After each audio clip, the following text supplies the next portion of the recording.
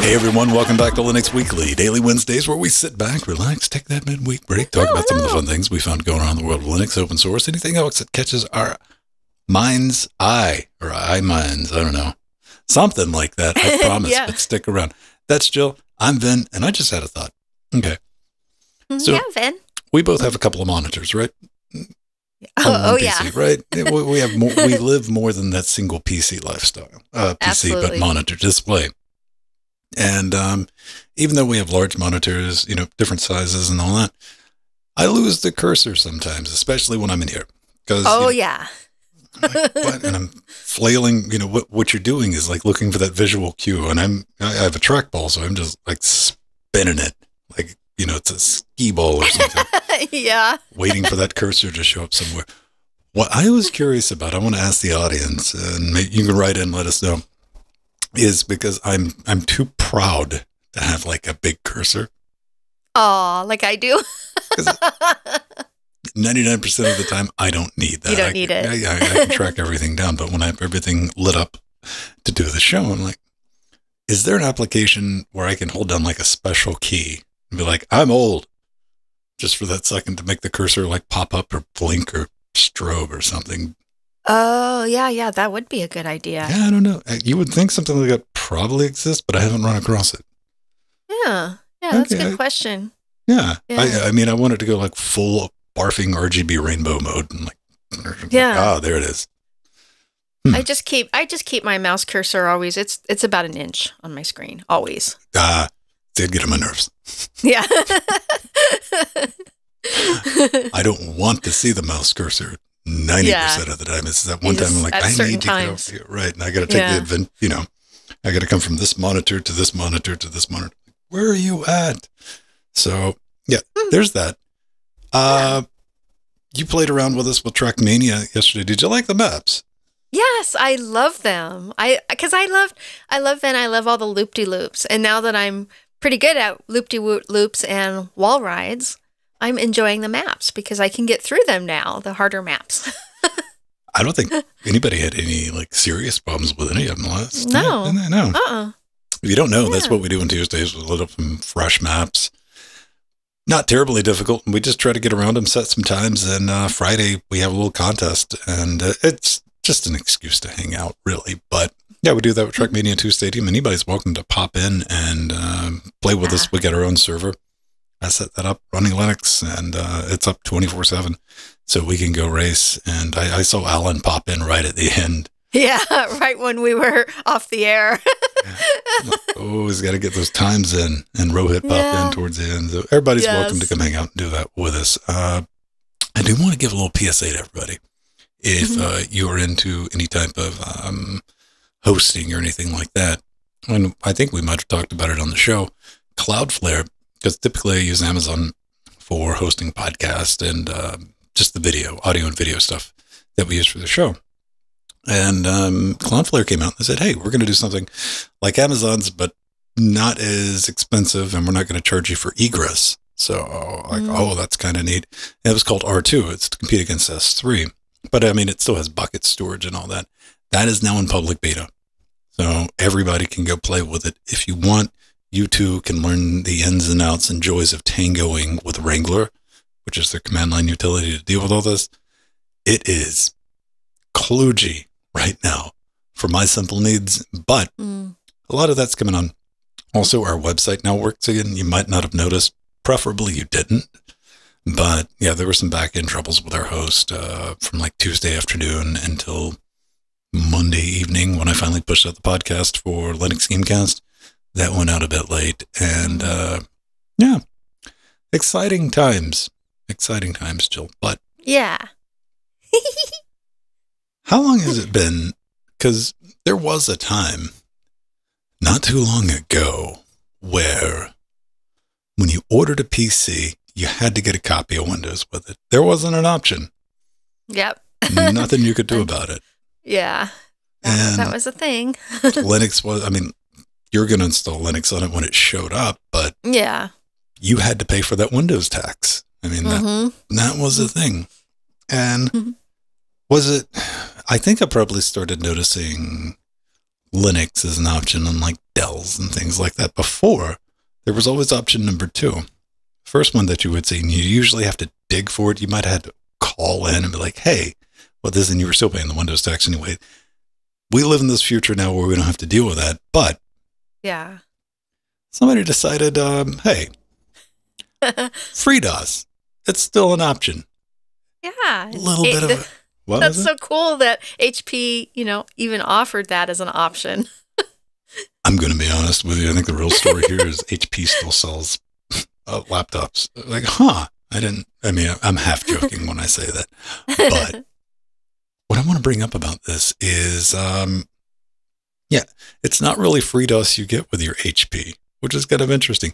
OS documentation, €97 for Windows 11 Home. Jeez. All right. Makes sense, right? You can get Linux for free over FreeDOS. He's going to take it. He's going to install Linux on it anyway. Why not?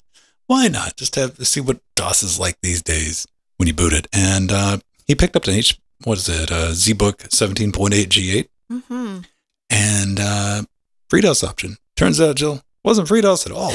Not even a little bit. Lots of Linux in there. If we pulled the mask off, it was FreeDOS running in a QEMU VM. Yeah. Why? Why would that seems a bit shady? Yeah. Well, I have some answers possibly for this, and this is honestly what I think is going on. I have a feeling that this is an UEFI issue, because FreeDOS does not support UEFI, and despite HP computers being able to boot with legacy BIOS enabled, HP probably wanted UEFI enabled for their own internal tech support, because all the other operating systems their computers ship with support and boot using UEFI. So honestly, I think that's the reason why. After reading this article, and he was trying to figure out, well, why would they have this option? Is it because FreeDOS does not support NVMe? Well, no, FreeDOS does support NVMe drives, because I've played with that. So that was my possible answer to why HP with FreeDOS had it boot from Linux. Let's see. Okay, let's watch the boot segment. Sorry for the audio listener. Oh, something happened. Okay, it started up. Yep, it blinked. Okay, BIOS. All right, boot menu.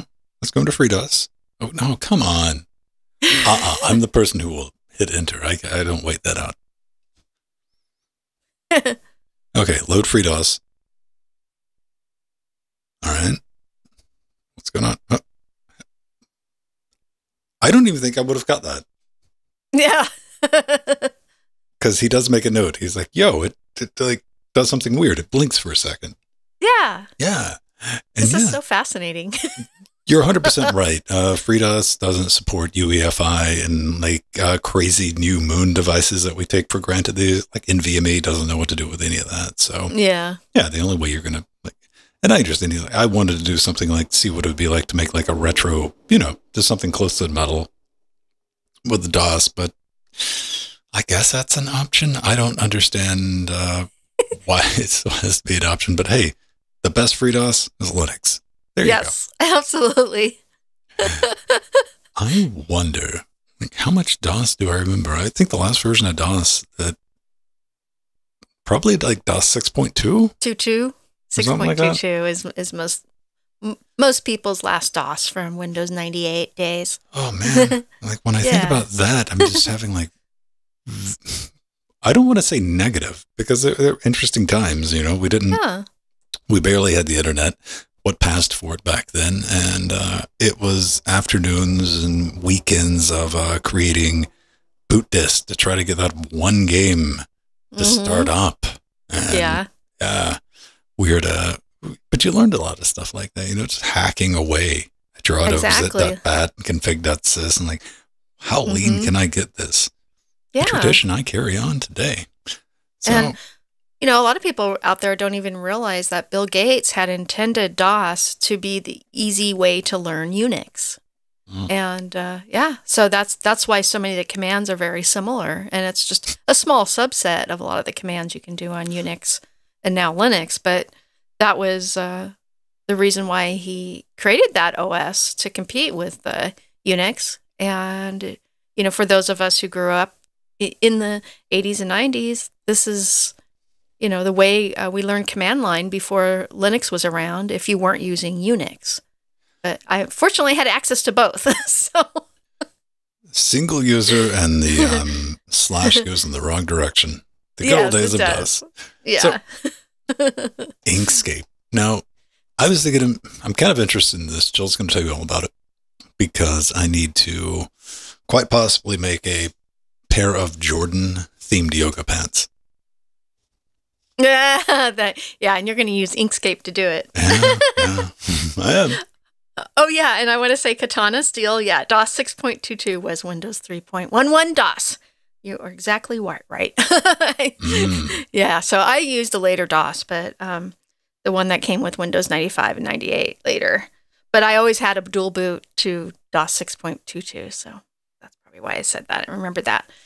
Okay, so Ven wants to make some pants for our store, LGC pants.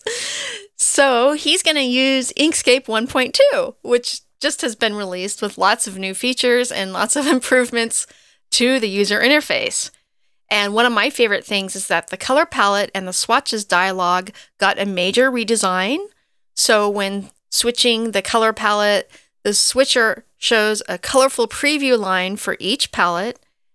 And you can now have between 1 and 5 palette rows on the bottom left of the application can be displayed all at once or scrolled through vertically using the arrow buttons. So it's a lot easier to find and pick colors now in Inkscape. That's for sure. And it has a redesigned export dialog with a preview and the ability to select objects, layers, and pages, and even batch export to multiple file formats. Woohoo! Thank you, Inkscape. All the major industry standard graphic apps have batch export. So this is in line with that. And they have a new page tool which allows you to create multiple page Inkscape documents, as well as the ability to import and export multi-page PDF documents. Thank you so much, Inkscape. That's going to come in handy.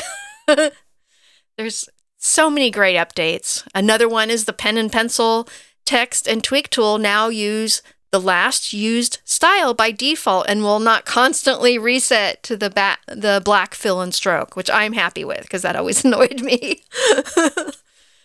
I look forward to my normal thing that I do with Inkscape is my brain rejects everything I learn about it. So hopefully this doesn't mess up.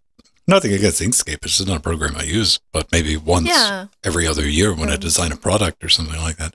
Yeah. So long as it's still close enough to my Google searches, like, how do you do this thing in Inkscape? Yeah. No, it's just getting easier and easier, and the user interface is getting so much better now. It's really improved. It's getting closer to the Adobe Illustrators and the Corel Draws of the world. He's got to be careful. Don't say anything negative about the user interface. Well, the user interface was always more similar to Corel Draw than it was Adobe Illustrator. So that was a thing. But, there's people under 50 that want to use it. Yes. Like Corel so. What? Oh, Corel Draw's still around. You can still buy that program. Does Corel know? Yes. Actually, Corel Draw and Corel Paint were industry standard for years before Adobe came along. And but I mean, if you were to do like retro design from 30 years ago. Yeah. No, they're still great programs. I actually, you know what, Ven? I still use Corel Draw under Corel Linux. I still have one of my old computers with... That's genuinely retro. That's almost a 30-year-old program. Absolutely. But it still works well. And some of the features from it, they have just finally included in Adobe Illustrator. So it's taken Illustrator that long to catch up to Corel Draw. I don't think there's probably like 6 people that kind of know what Corel. If you walk into a graphics house in 2022 and you see a Corel box, just walk out the door. Don't go in there. You're not doing anything productive. You're trying to relive some nostalgia. I remember Corel shipping with a Red Hat 6.2. Oh, yeah. It came on the second CD. I remember playing around with it, and it was, what was it, Corel Word? Yeah, Corel Word Perfect. We used to call it Word Defect back in the day. Man. It's vector graphics. Most of my vector graphics knowledge came when I was doing Flash design and Macromedia Director. Macromedia, yeah. Yeah. So, but hey, if you need to deal with vectors and you need to make T-shirts, you need to make Jordan pants, Inkscape's the place to do it. Yes. What about Krita? What do you got against Krita? Oh, I love Krita. Krita is more for drawing, actual drawing, as opposed to creating designs and shapes. It's different emphasis. Yeah, Krita's for, painting, drawing, and using your pen and pencil tool in that. You've heard that right. Don't you dare try to make a shape instead of Krita. Oh, well, you can do that too. Nope, not going to allow it. It actually does do some vector, but it's more for raster. I don't like raster. I spend most of my time in bitmap, like GIMP. Speaking of programs I've been using for 30 years, right? Yeah, Inkscape's pretty dope. And it's great that it's open source. And it is. You can play around with it, and the knowledge base is there, which is kind of the important thing. Yeah, in the community plugins. Yeah, there's because it is open source, people can, add their own plugins and their own scripts, which is something you can't do with Illustrator. Right. So, check this out, everyone. Do you like streaming? Maybe you got one PC for gaming and you got another PC you're not doing much with, and you like your gaming PC and play the games just fine. But when you go to stream it, things get a little chuggy. So you want to do that dual PC setup. You want to have that dedicated one. A couple of ways going about doing that. I've done a video. In fact, if you go to NewTek's website, you'll find an entire post written around my guide for setting up NDI for OBS from NewTek. And I've used that just on and off to play around with it. It allows you to take audio and video from one PC running OBS, and send it to the other. And it's really efficient, really easy to use. But it's, it's proprietary. It's always had issues. And if I'm going to be perfectly honest, the current state of the OBS NDI plugin, it's kind of sketchy right now. People have been looking for an alternative. And I was one of those. And I'm like, hey, what's the latest and greatest? And somebody pointed me towards this OBS Teleport, OBS Studio plugin, NDI-like replacement. Straightforward. No NDI compatibility in any form. And look, there's a little portal guy. Aww. Yeah, I know. I was wondering about that. Well, I mean, I guess it's because of teleporter. Possibly. Yeah. Yeah, the NDI. So the big advantage is for me being able to look at this. You just go into Tools, Teleport. You set up a scene on one box, on the other, and it's going to shoot the audio and video over there. You can set up a port number because NDI is like aggressive cancer. It will find every single possible way to get from one PC to the other PC, no matter how many routers and switches you have in between it.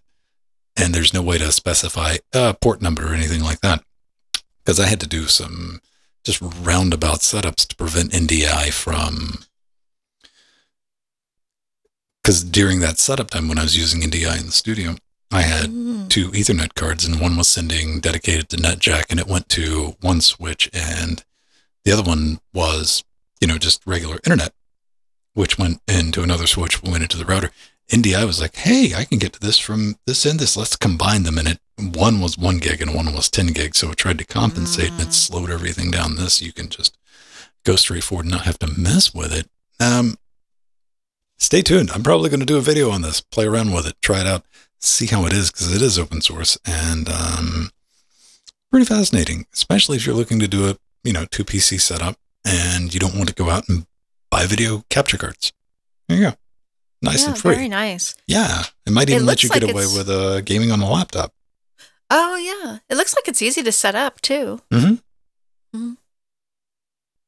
Under OBS. You got any thoughts on it? Well, I didn't get a chance to try it out, but I have played a little bit with the network device interface tools by NewTek. And not to the extent that you have been, of course. But I have played with it just to see if I could get it to work under OBS. And I did because of your video.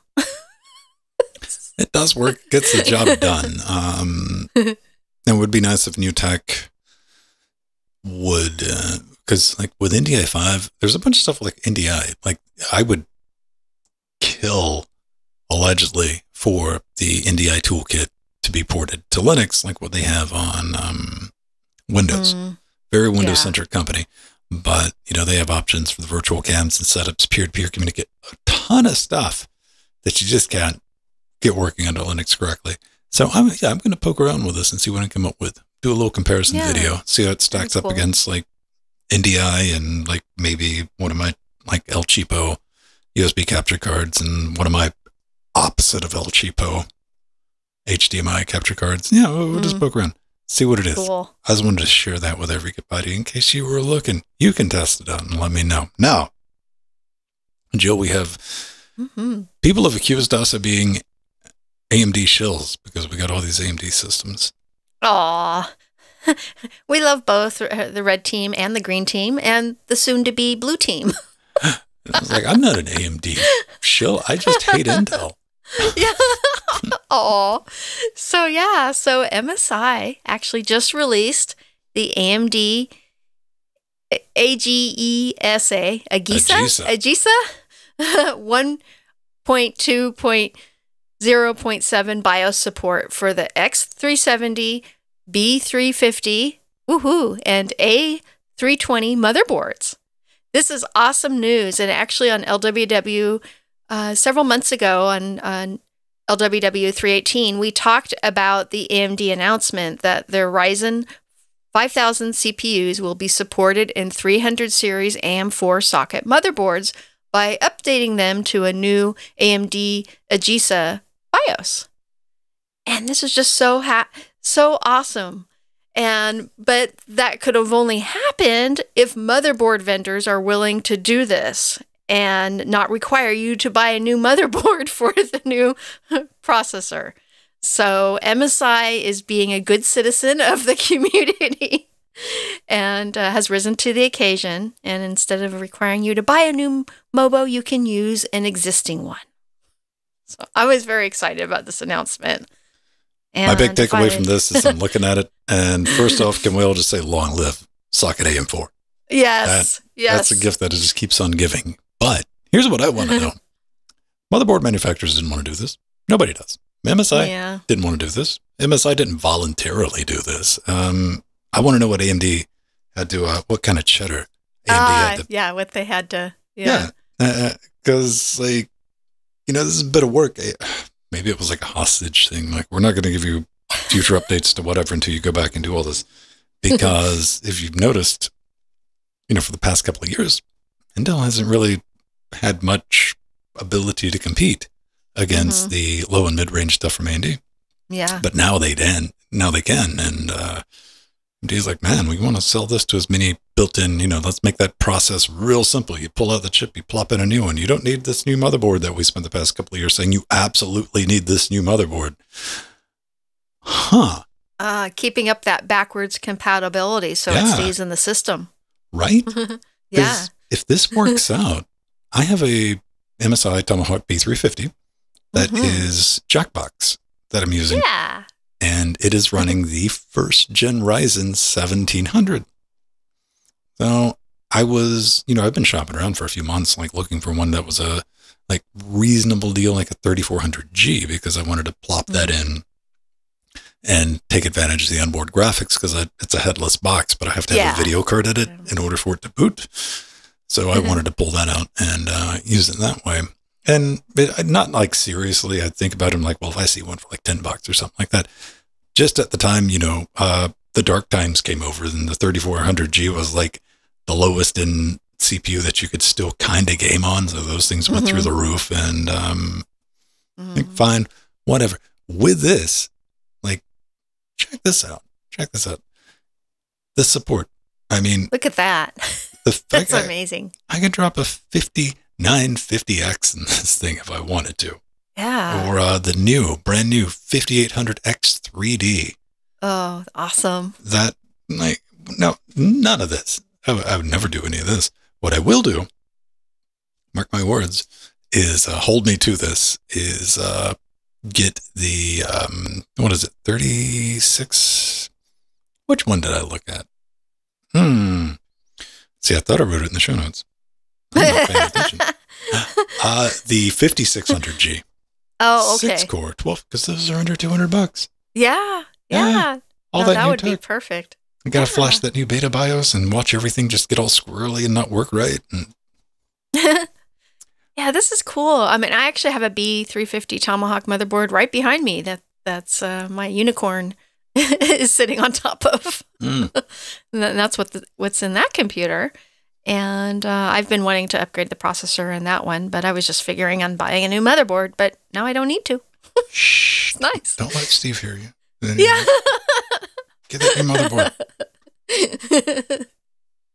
It's very interesting for me because Jackbox, our audio converter, format converter, the B350 Tomahawk has not one but 2 PCI holes. Which is like, huh? I didn't even notice it when I bought it. I didn't notice it until I was looking around, and yeah, that's like the format converter, so I can pop that guy in there. So being able to upgrade that and just getting so much more mileage out of it, and especially, you know, even if you have an A320, you could make some very laughable setups. So yeah, go out there and tell me how it works before I do it. I don't want to be the you don't want to be the guinea pig. Yeah, not at all. Probably will be, but hey, whatever. It'll be good. It'll be fun. Good job on you, MSI. We all know you didn't do it out of the kindness of your heart, so good on AMD or whoever ankle got twisted the right way to make this happen. And now that MSI's done it, you're going to have to see like Gigabyte and the like. They got to do it too now. Hey, right? Because also... if you've been planning on buying a AMD motherboard, you thought if you can find I can promise you a B350's not a bad board if you can find one used. So keep that in mind. All right. If you like what we do, this is the shilling part. This is where I should play the So Happy music. Oh, yeah. If you want to support what we do, get a couple of bonus things thrown in, like access to our Discord, the live and uncut versions in podcast form, early looks. Did I mention I finished that NetJack video? I absolutely did. That's up for patrons right now. That'll probably you did a great job, Van, on that. I tried. I don't know if it was like Beast Vic or Ogie. Like, Van, the NetJack video wasn't horrible. I'm like, I tried. Well, it was hard to explain in your very complex setup with all the computers. I think you did a really great job with the diagrams. So, good job. Trying to do like a 45-minute talk about what audio over IP is. See, I couldn't go too deep. I'll probably have to do a follow-up because there's layers, man. This is like a parfait. Yeah. It's been a while. Parfait circle. Parfait. Yeah. Well, I was thinking like ogres, onions, layers, parfait. Yeah, there we go. Okay. But pretty interesting way to tie, you know, speaking like NDI doing that over the network. And it's like, let's see what we can get up to when we need to sling about 35 channels of audio, uncompressed, high quality, in real time, faster than your audio interface on your computer can do. I'll show you how to do that, how it's done, a little behind the scenes. So you can look at that right now if you want. If you want to become a patron, your Twitch sub, you can pop into our Discord as well and join us for Rocket League. Not Rocket League. We can't do Rocket League anymore. Trackmania 2 Stadium or Trackmania Squared. Let me tell you why I'm thinking about Rocket League, because Fall Guys, right? Yeah. And we played Rocket League for so many years.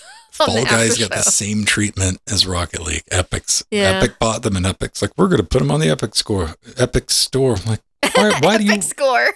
Why do you want to kill another game, Epic? Rocket League was doing so well. It was so popular. Then people were like, yeah, Rocket League. That's still a game. Who knows? That's why I was thinking about that. But yeah, we got a couple of bonus things if you can do that. Patreon.com/LinksGamecast. That's the site. We got Amazon wish list, Jill. Yeah, we do. I have a lot of stuffed penguins on mine. And Jill is filled with just this nightmare scape of plushies.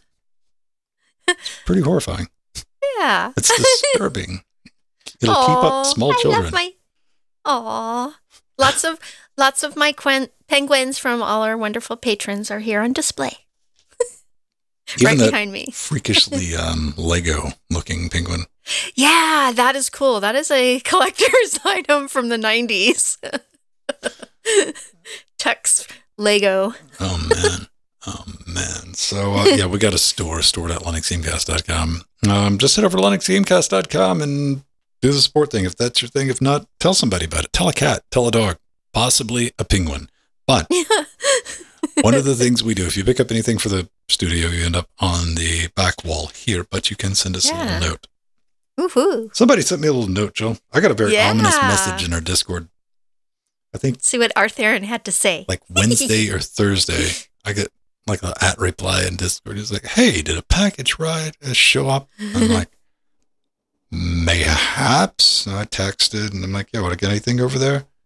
I wait like 20 minutes later. And he's like, yeah, you got a couple things. I'm like, well, yeah, I got things over there. So it was like, what, Saturday afternoon, driving home. Yeah. I swung by and picked it up.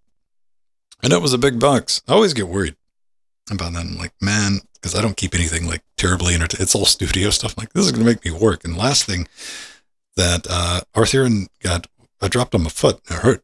So. Yeah, it did. Just right out of the box. Right, I'm like, there, hey, boom, boom. It sucked. Yeah. Let me, hi, Vin, Pedro, and the other one. You get 2 reads out of this. Here's your newfangled Blinky Coolatron for the Threadbooper. I want to tell Frank he owes me money for the calcium morning bills. With hate from Rtheren. That's as sweet as, aw, he's so adorable. Aw. So I'll hold this up. This is what showed up. It's currently in Threadbooper right now. Oh, beautiful. It is the Master Liquid ML360, but it's got a little thing here. It's a full cold plate for a Threadbooper TR4. Nice.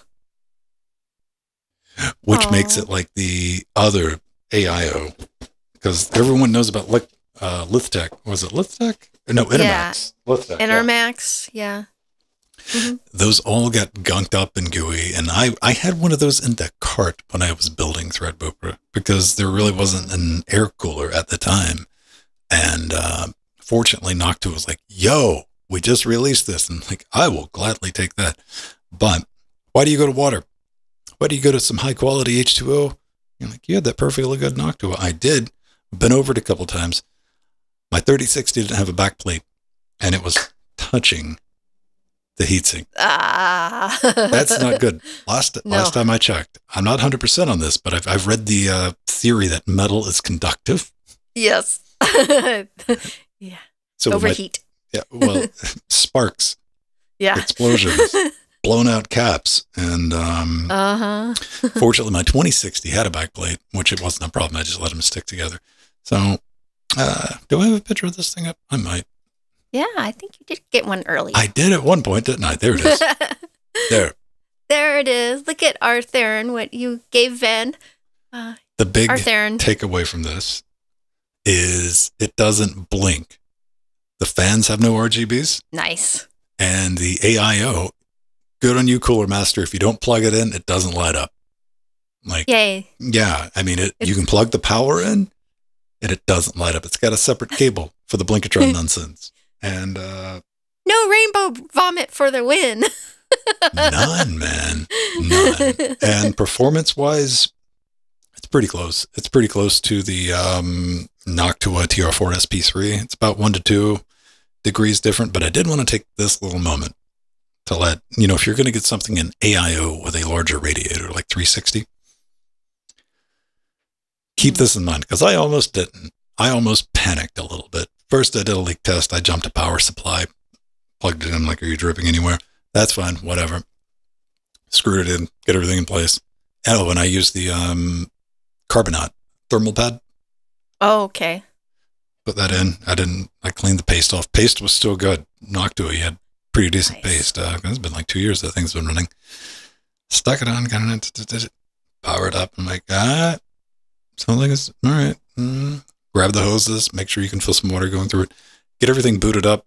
And at idle, it was like 57 degrees. I'm like, that's not good.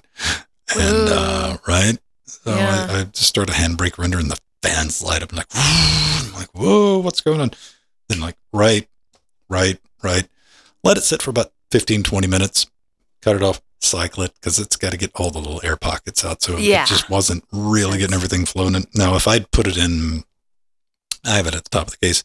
If you'd put it with, intake, probably wouldn't have been a problem, but sitting flat like that, it just took a while to get everything cycled through. And it's running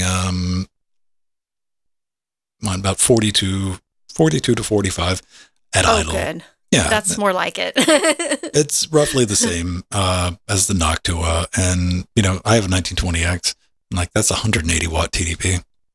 Mm-hmm. So it's a warm chip. So thank you again, Rtheren. And I now will not have to worry about the card. I had a piece of nylon shoved in between. I don't have to worry about that. Instead of I don't have to worry about any of that nonsense. Now I just have to check for leaks every time I cut it on. Yes. Because you always worry. Always worry, man. Always worry. I'm like, But, hey, it works. So if you're ever in that situation, I can recommend this. And I mean, it hasn't exploded. It seems reasonably built. And I'm sure I look forward to people telling me that they don't like the orientation or a push-pull or whatever, I read through some very, very silly fights on the internet about fan orientation. So each to their own. Yeah. Before we get out of here, we got a little bit of a slice of pie, if you will. Yeah. Yeah, Pie Boys, right? Oh, yeah. But we do have a new patron to thank. Oh, we do? Yeah. Large Mammal. And _mammal. Oh. I forgot there's no to put underscore in the show notes. Okay. So thank you, large _mammal. I wanted to get that clarified because in the credits it's large underscore, and I didn't want you to think it was two different people. Yeah, because that's a possibility. That is dope. Letting us do this the way we want to do it. That's pretty cool. Because we get to talk about this. There, look. Yay! Cool. That is a Game Boy cake. Yeah, it sure is. It's a very good Game Boy cake. I don't know. It looks like it's got like chiclet keys for the fondant. Fondant keys. Like, click, click. All those little tactile clicky ones. That would annoy me. So, what are we talking about? We're talking about an easy way to take a Raspberry Pi and shove it into a Game Boy. But you know what? I think this is a very civilized way to go about it. This is a drop-in kit for your Raspberry Pi Zeros for your original Game Boy DMGs. And this thing's slick. Look at that. Look at it. I like the bigger screen, and you can see it better rather than the Game Boy screen. I can actually see this one.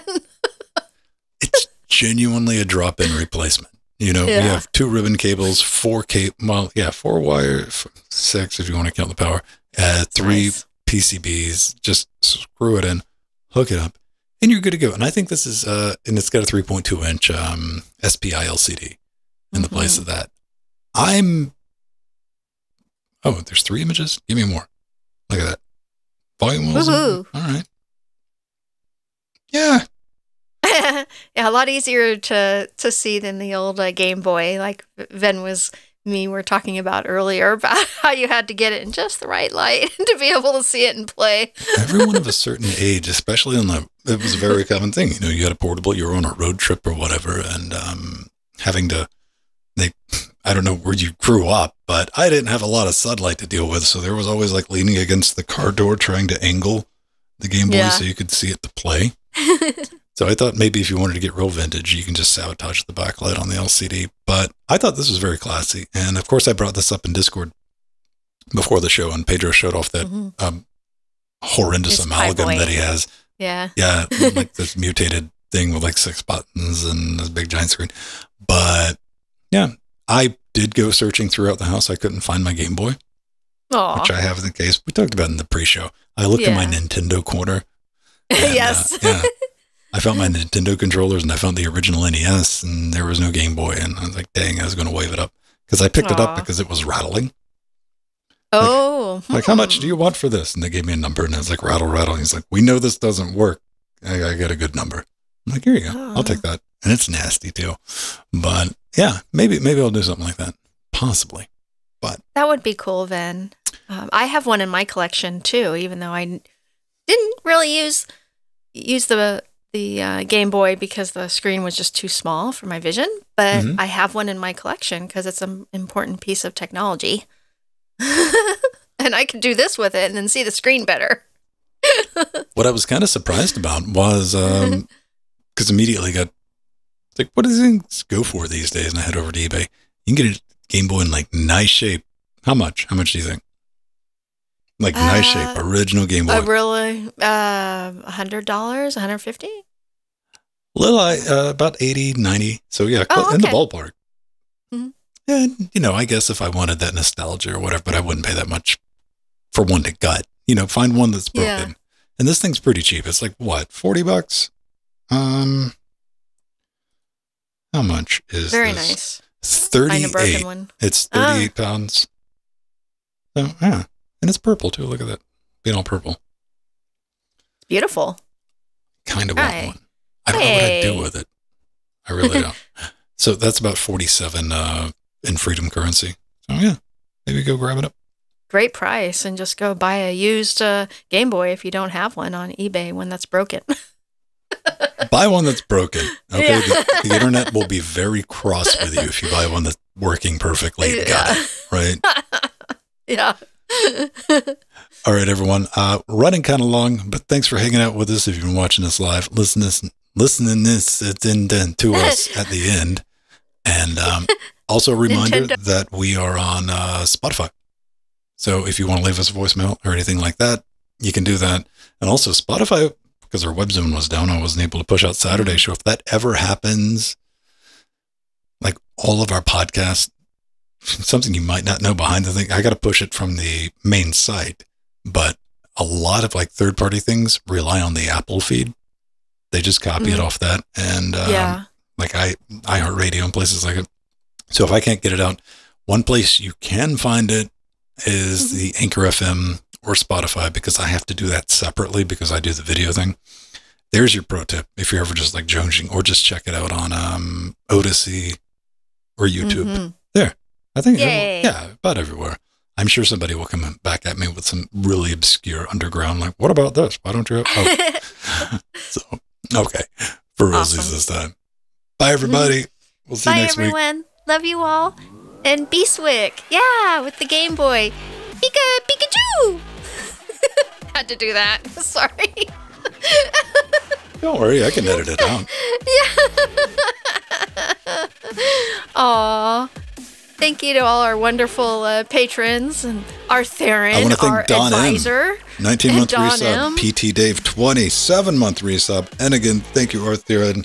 And remember, if anything goes wrong with ThreadBooper, from now on, his fault. His fault. Direct your ire towards Gandalf the Crate. Aw, thanks for coming in, FX Boy and Gamatron and Justin and my Steve husband and my brother Jellybean. Got lots of great people in here. Katana Steel and Beastwick, Icarus Factor, yay, and Don M, always. Thank you. Have a great rest of your week, everyone. And that's when we'll see you next. Bye-bye. Bye.